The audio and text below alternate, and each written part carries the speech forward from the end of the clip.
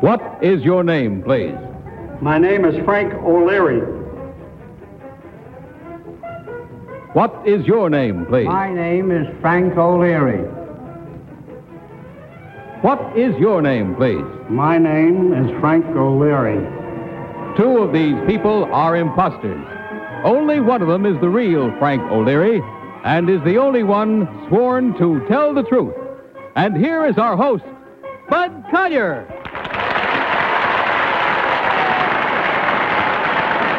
Thank you, and good evening, and welcome once again to our little game of deliberate misrepresentation, wherein our panel endeavors to figure out which one of three challengers has sworn to tell the truth. To Tell the Truth is brought to you each week at this time by Geritol, America's #1 tonic, the high-potency tonic that helps you feel stronger fast. And now let's meet our cross-examiners. What is your name, please? My name is Polly Bergen. My name is Phil Silvers. My name is Kitty Carlisle. And my name is Gardner.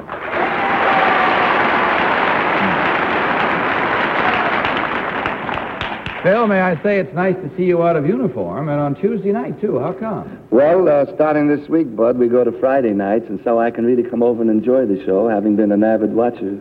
Also, I have this horrible cold, and the panel of What's My Line sent me over to infect your panel. We got Geritol, right? That'll do it. All right. Now, panel, as you heard, these three gentlemen all claim to be Frank O'Leary. Only one, of course, is the real Frank O'Leary. The other two have merely assumed that identity, and they do not have to stick to the truth. Now, in front of you, panel, you'll find a copy of an affidavit. Will you please follow along with your copies as I read from mine? I, Frank O'Leary, am a former jewel thief. I have spent 22 years of my life in prison. Part of it at Sing Sing, where I worked as butler for the famous Warden Laws. While in prison, I wrote a book called Dictionary of American Underworld Lingo. I am now on parole and earn my living writing magazine articles. I am also a book reviewer for the New York Times and the Saturday Review of Literature. Signed, Frank O'Leary.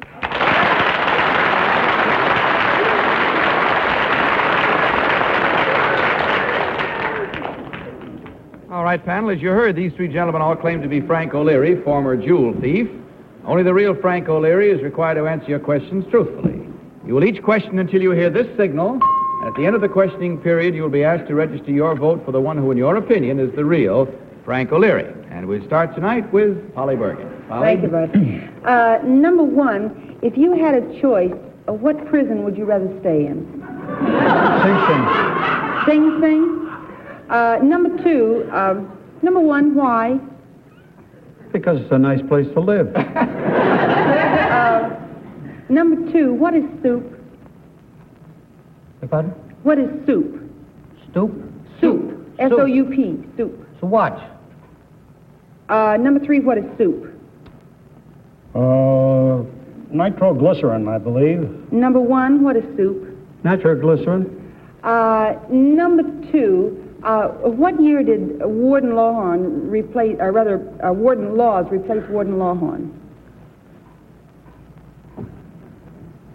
Number three, was that?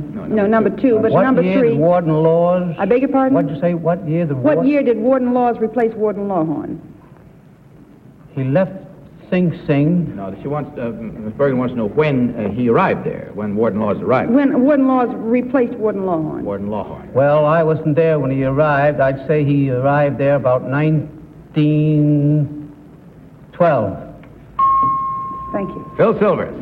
Number one, in the jargon of the underworld, how would you say stealing the jewel? Lifting the ice. Number two, same question. Lifting the ice, Number snatching three. the ice. Heisting the rocks. What? Heisting the rocks.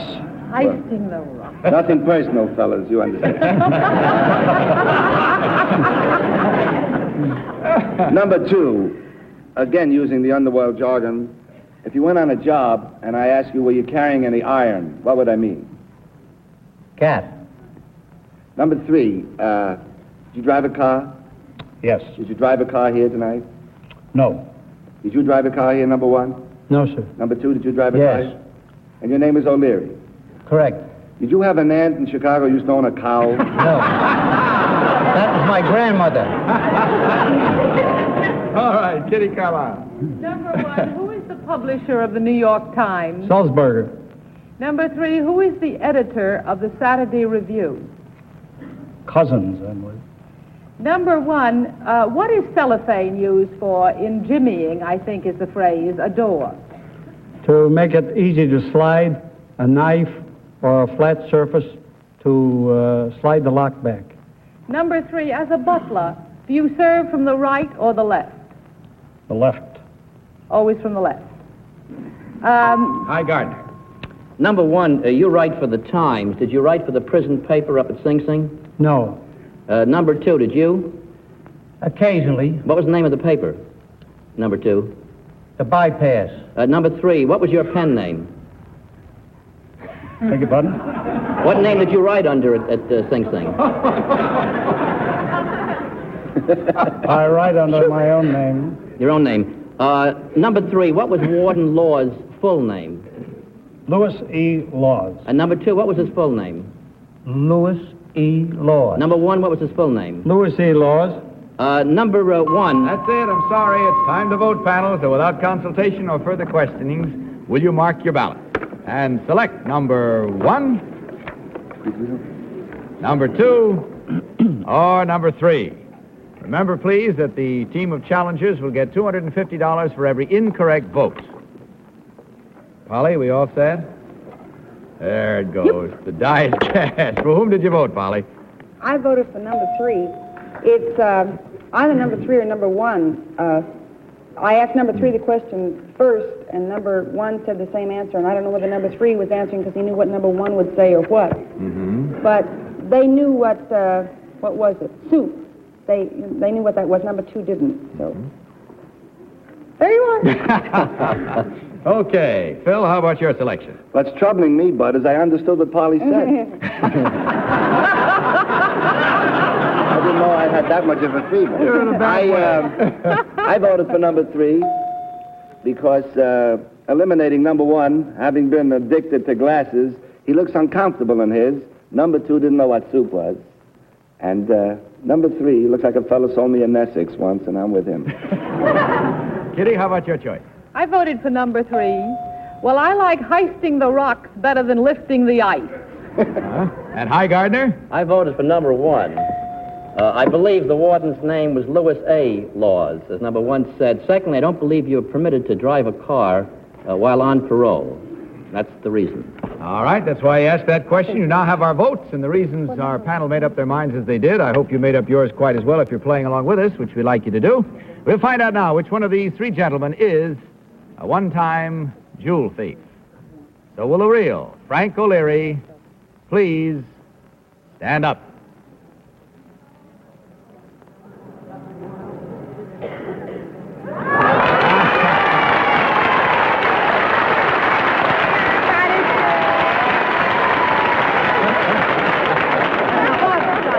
Thank you very much, sir. Number 1, would you tell us who you really are and what you do? My name is Buck Green. I'm a fingerprint expert and former chief of criminal identification in the Treasury Department. And number 2, what about you, sir? My name is Daniel Dugan. I've been 49 years associated with Tiffany and Company, at which time... Go ahead. During most of that time, I've been a diamond salesman. Doing it the hard way, in other words. Well, as you can see, our panel did real well. 3 of them picked the right one. That means there are only 1 incorrect vote for a total of $250 from Geritol. Enjoyed having you all with us tonight, gentlemen. Hope you did, too. Good night and good luck. And now may we have our next team of challengers, please.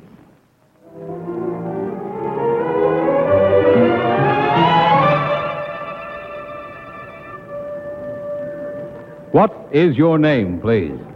My name is Tiger Petrenie. What is your name, please? My name is Tiger Petrenie. What is your name, please? My name is Tiger Petrenie. All right, panel, may I direct your attention to your copies of this affidavit as I read it? I, Tiger Petrenie, am a speedboat racing champion. I entered my first race when I was 10 years old, and last year won 22 out of 26 starts. I have won a national championship, set one world's record, and have broken that record twice since I set it. Last month, I was elected to the Gulf Marine Hall of Fame, the youngest person ever to have won this distinction. Signed, Tiger Petrenie.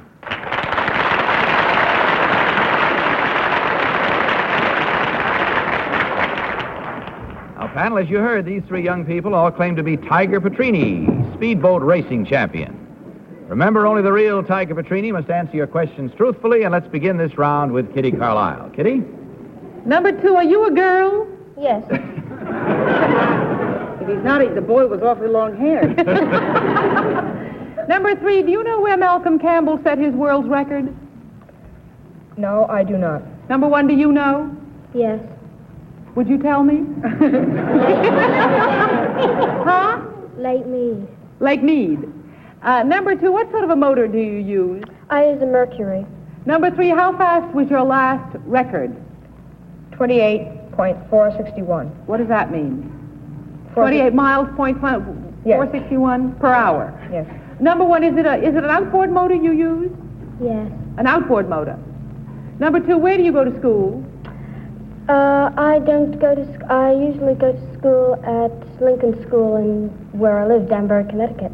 But you don't go to school? Yes. I hope my son's not listening. Number 2, where did you say you live? Danbury, Connecticut. Oh, in Connecticut. Mm-hmm. Number 2, when you're not a tiger, what is your name? My name? No, number 1. Edgar. Beg pardon? Edgar. Edgar. Number 2, what is your name? My name is Mary. And your name, number 3? Edgar. Your name is Edgar, too. Well, I'm glad that you didn't say your name was Edgar, too, number 2. Number 1, do you know Garwood or know of him? I've heard of his name. Who is he, do you know? All I know is he used to race boats. Uh-huh. Polly? Number 1, what is the record that it says you set? 28.461 miles per hour. Oh, do you race in adult competition? No. Oh. Number 2, why are you called Tiger? After my boat, Tiger Rag. Oh, I see.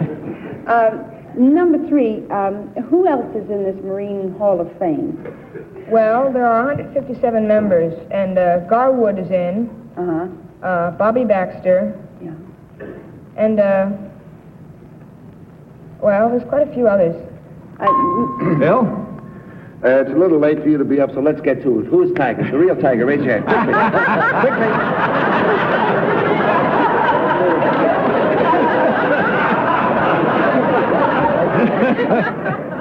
Number 1, what is the name of your boat? Hound Dog. I can't hear you. Hound Dog. Hound Dog? Hound dog. Does it wiggle in the water a lot? Yes. Number 2, there is a famous racer, Dino Paparelli, in the water, a great speedboat racer. Do you know if Mr. Paparelli is Swiss or Italian? Italian. That's all the time we have, I'm sorry to say. Once again, voting time has come around, so without consultation, will you please mark your ballots and select number 1, number 2, or number 3? Oh. Having a tough time, Polly? For whom did you vote? I don't know. I don't know either. Oh, dear, oh, dear. I voted for number 1, and do I have to say why? No, not if you don't want to. Well, then let's just forget the whole thing. Okay. Bill, what about your choice? Well, I eliminated, unfortunately, number 2, because when she answered Dino Paparelli, that's a character on my show. And number 3 was just a little too glib. I admire him for preparing so well, which shows goodwill that he's going to become something someday, not that they all aren't. And so I voted for number 1. It's rubbing off me. I should say it is. All right, Kitty, what about your vote? I voted for number 1, too. Only because he knew about Lake Mead, and I didn't ask the others. I'm sure they knew as well. Hi, Gardner. I also voted for number 1. I decided to stay with number one all night tonight. No, actually, I think number one was biting his lip every time he said something. He's nervous here, but I don't believe he's nervous in the speedboat. All right, let's find out right now, because we've made up our minds, and I hope you have. Let's see which one now of these nice young people is the real speedboat racing champion. So will the real Tiger Petrenie please stand up?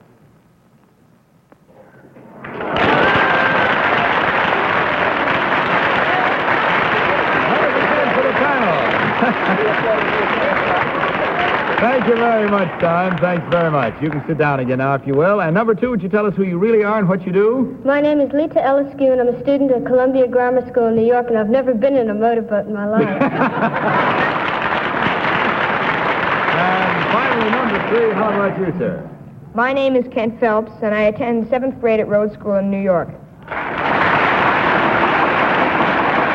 Well, you're a mighty nice group of young people, I'll tell you. And even though the panel scored 100% for them, there's $150 coming to you to be divided from Geritol. Thank you very much. Hope you had fun. Good night and good luck.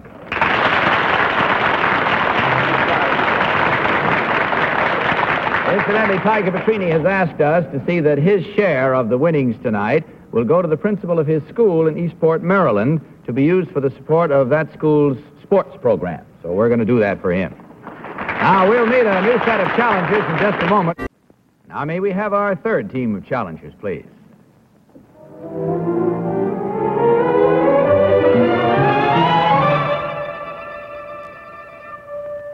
What is your name, please? My name is Lowell Thomas, Jr. What is your name, please? My name is Lowell Thomas, Jr. What is your name, please? My name is Lowell Thomas, Jr. Everybody listening to the voices. All right, panel, will you please follow along now with your copies of this affidavit? I, Lowell Thomas, Jr., crossed the Atlantic when I was 12 weeks old, and I've been traveling ever since.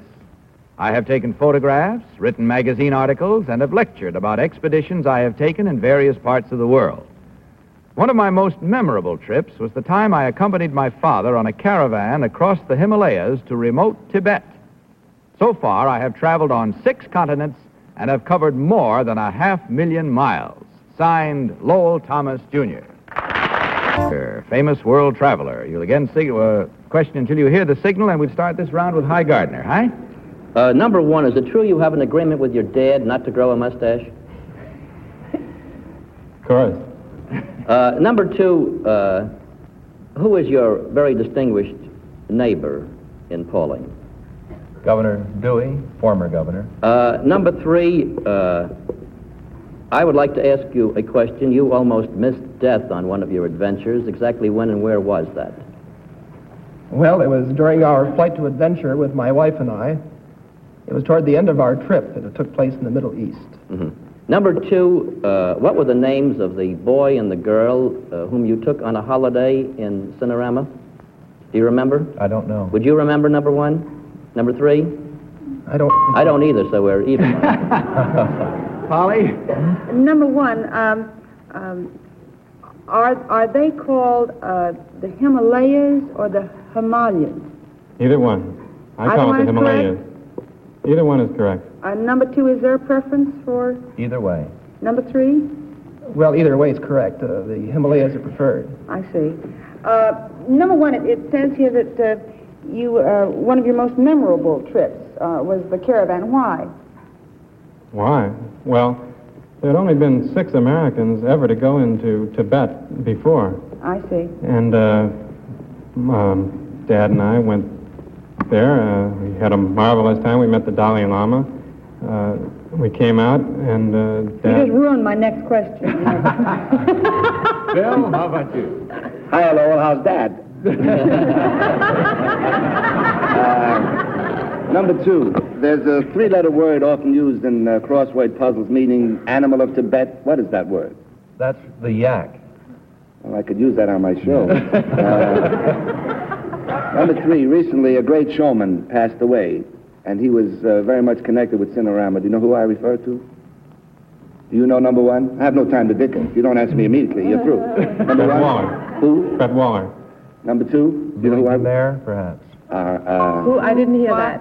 So I heard him. The answer I will be didn't- Mayor. Kitty Carlisle. Number one, what is the name of the Dalai Lama's palace? Potala. Potala. What is the name of the city that Potala is in, number two? Lhasa. Lhasa. Number three, what are the abominable... I can't resist that. Lhasa, come home. Lhasa, come home. Really? Well, I know I'm not going to be asked back. I might as well throw the book. What are the abominable snowmen? Number three. It's commonly referred to as the Yeti here, but in Tibet, it is well, they don't know for sure. The Russians have claimed to have seen one. We think it's perhaps a bear that walks on two legs. Number one, what is the second highest peak of the Himalayas? The second highest. I don't know. Number two. We may never find out, at least tonight, because our time is gone, and it's time once again for you to mark your ballots, if you will, please, panel, without consultation. And as you do so, of course, you will select number one, number two, or number three. All set, Polly? Yes. Well, for whom did you vote? Well, I voted for number three. I voted for number three because he looks, I think, like Lowell Thomas, but that may just be because you wanted somebody who looked like him because the real one doesn't. But he does, anyway. All right, Phil? Well, let me preface this. I'll be very brief. I know exactly who it is, I'm sure. I would bet it's number two. But I've been so sneaky all night, and none of the contestants have won any money, so just a token vote for number one. But it's number two. Now, Polly, you see, he taught you a new way to do what you've been trying to do for the last 6 months. I'd like to switch my vote. Kitty, how about you? I voted for number three on the basis of the fact that I thought the other two hadn't given proper information on a couple of questions. And High? Well, again, I vote... Change it. Make it number one, please. No, again, I vote against the entire panel for number two because I've met his father, I've interviewed his father, and he looks like a younger edition of Lowell Thomas A. Dewey. Can he change his vote so they can win some real money? Sounds Change it, come on. We know it. Sounds to me like he just did. Like Lowell Thomas? Oh. He does to me. I thought he had bushy black eyebrows. No, you're thinking of Groucho Marx. While the panel is caucusing, may I just say that you've at least heard some expression of whether or not our minds are made up. I don't know, but in any event, let's find out. I'm not voting. Let's see which one of these young gentlemen really is Lowell Thomas Jr. So, will the real Mr. Thomas please stand up?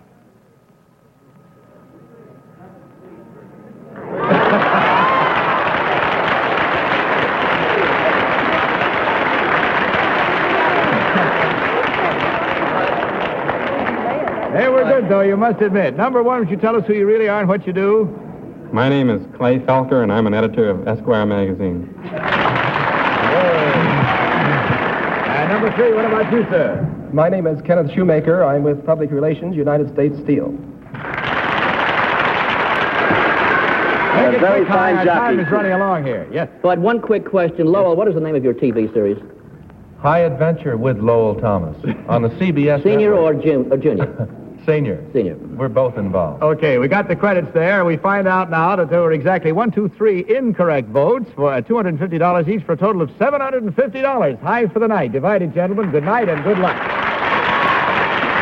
Well, that's all the time we have for tonight, panel, except to remind you that when you help your heart fund, you help your heart. Don't forget that. And, Phil, we'll be looking forward to seeing you Friday night. Nice to have had you here tonight. Thank you, Bud. It's a Good lot night, of fun. panel. Good night, Bud. This is Bud Collier saying good night for Geritol and reminding you to tell the truth. Good night, everybody. To Tell the Truth is a Mark Goodson, Bill Codman production in association with the CBS Television Network. Miss Bergen's and Miss Carlisle's gowns by Florence Lustig. Life jackets supplied by Sid Craft Boats.